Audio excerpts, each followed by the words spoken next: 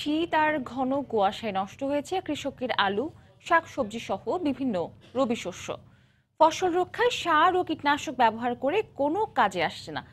এই অবস্থায় দুশ্চিন্তা আর হতাশায় দিন কাটছে কৃষকের। তবে কৃষি বিভাগের দাবি, বৈরী আবহাওয়ায় রবি ফসলের তেমন ক্ষতি হয়নি, ফসল রক্ষায় প্রয়োজনীয় পরামর্শও দেওয়া হচ্ছে। গাইবান্ধা থেকে রিপন আকন্দের রিপোর্ট, ছবি তুলেছেন আতাউল হক সাগর।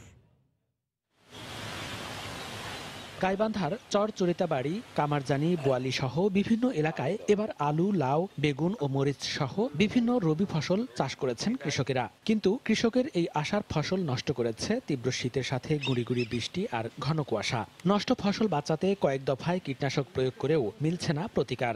লাল শাক, লাউ, বেগুন, করলা পচে নষ্ট হয়ে যাচ্ছে বলে জানান কৃষকেরা। করলে তো টোপলা লাগিয়েছে, এই ওষুধ দিয়ে কীটনাশক দিলাম, তারপরে তো উন্নতি নেই। ওষুধ স্প্রে করছি পচন রোধের জন্য, কিন্তু কোনো ফল আসেনি।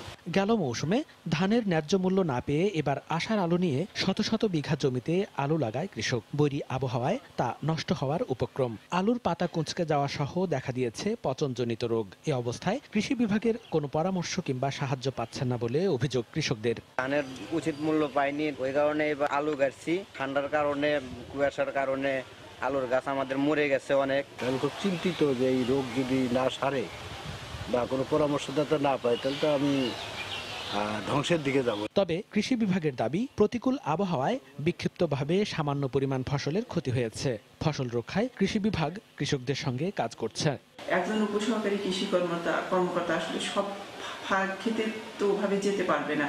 তার মোবাইল নম্বর দেওয়া আছে এবং ইউনিয়ন পরিষদে তারা প্রতি সপ্তাহে 4 দিন তারা ওখানে বসেন। এছাড়াও পরামর্শপত্র কৃষকের মাঝে বিতরণ করছি। জেলায় চলতি রবি মৌসুমে 9,000 হেক্টর জমিতে আলু আর 7,000 হেক্টর জমিতে শীতকালীন শাকসবজির চাষ হয়েছে। সময় সংবাদ, গাইবান্ধা।